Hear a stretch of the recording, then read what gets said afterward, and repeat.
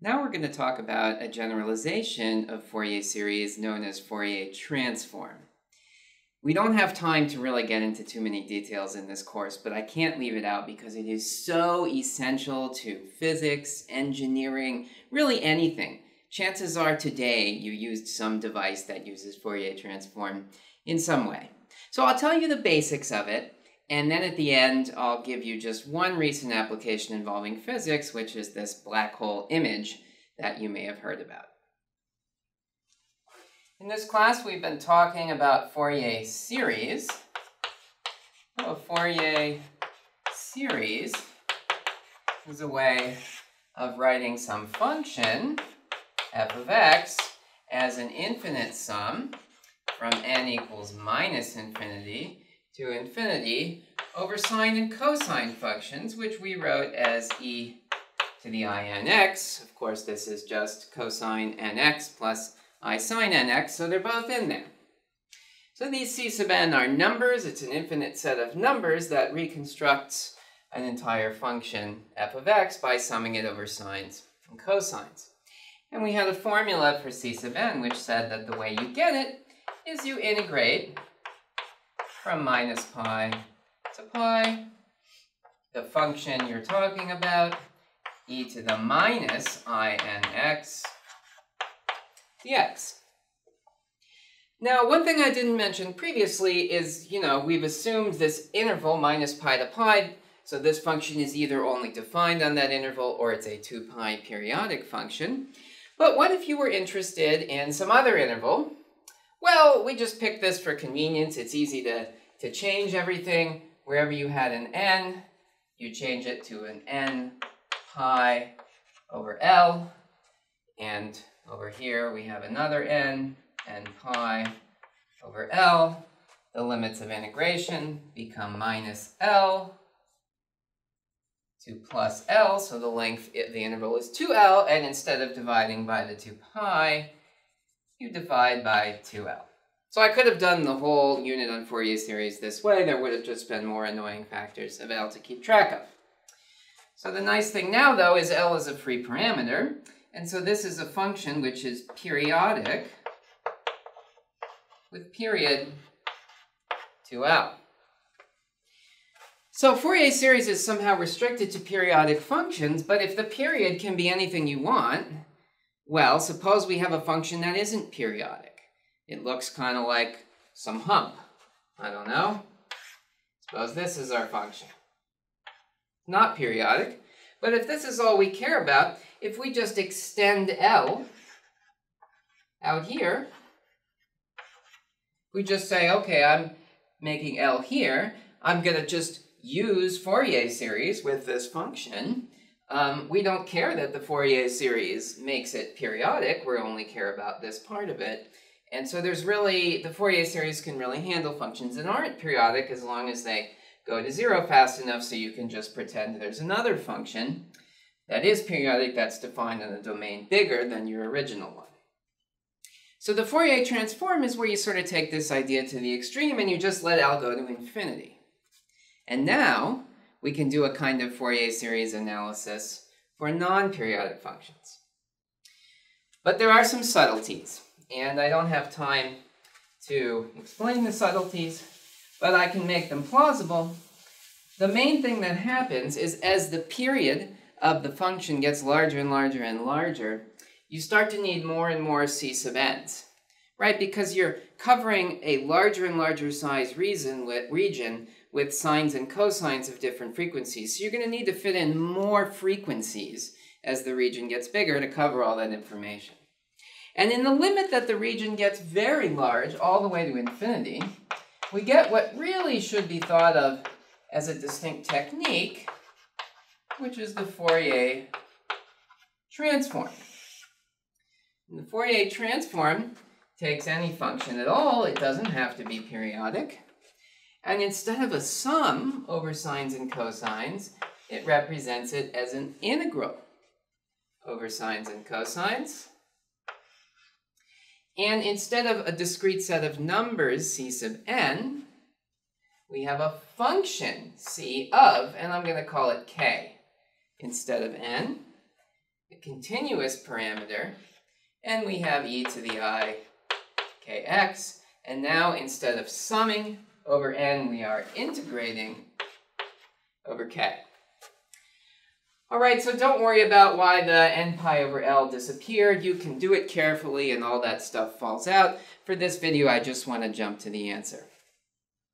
So this now is the Fourier Transform representation, and the formula for the coefficients gets changed in the same way. Now instead of a set of numbers c sub n, we have a function c of k, where k can be anything, not necessarily an integer.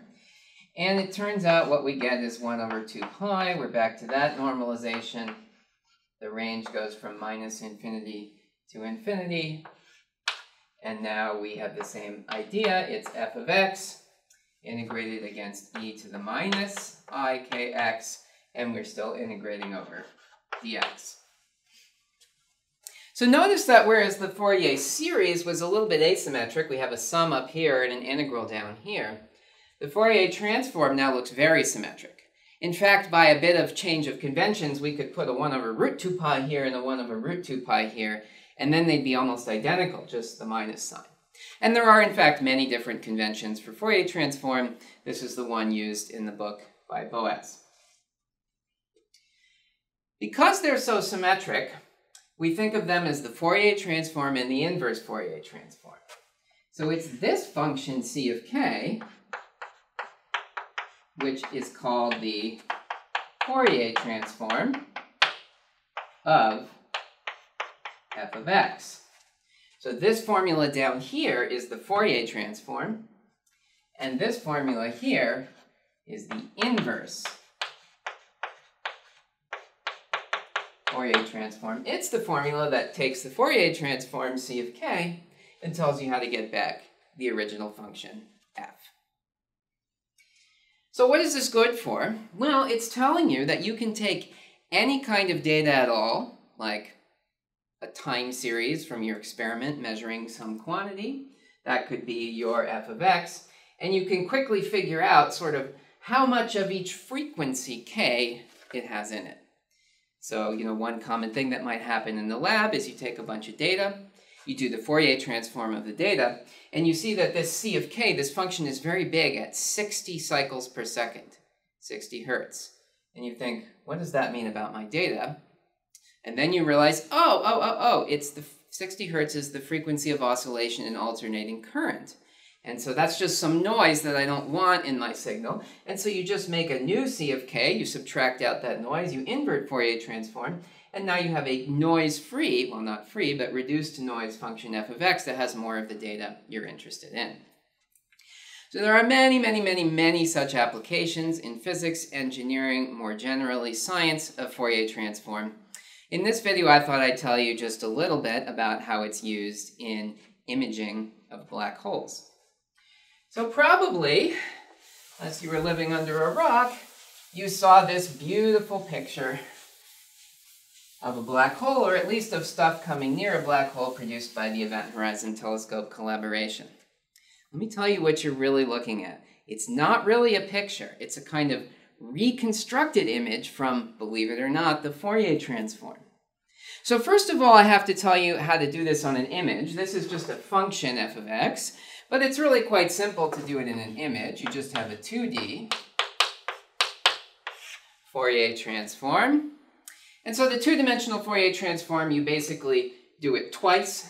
So you would have some function c of, let's call it k sub x, k sub y, which would be you first Fourier transform with respect to x, and then you Fourier transform with respect to y, or in the other order, or you just write it as a double integral, 2 pi squared, integral minus infinity to infinity dx, integral minus infinity to infinity dy of some function f of xy. Okay, so we're going to think of this as the image. This is how bright each xy pixel is on this image of a black hole. So that's sort of what you're interested in. On the other hand, the way radio interferometry works, which is the technique the Event Horizon Telescope uses, is you're actually directly measuring this, the Fourier transform. This is measured by the Event Horizon Telescope collaboration. There's a lot to go into here, but the gist of it is the way this measurement works is it has many telescopes all around the world. So here's my world map. I'm not going to try to draw continents, but let's just imagine, well, I'll draw one. Let's just imagine somebody's here in Chile, and maybe another telescope here in Arizona. Arizona was heavily involved in the Event Horizon Telescope collaboration. And the distance between these two telescopes goes into, you can make some vector from Arizona to Chile.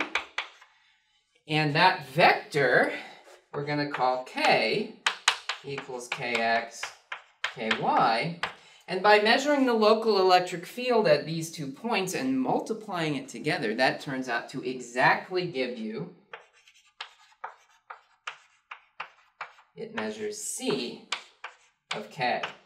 And so you get one little piece of the Fourier transform of the image brightness. And then they have telescopes all over the world, and they put them all together, and they get some other pieces of the Fourier transform of the image. And what do they actually show you? Well, they make their best guess for the parts of this they haven't measured, and then they do the inverse Fourier transform. They literally do this kind of integral on their data, the two-dimensional version, and that's what produces the beautiful image that you saw.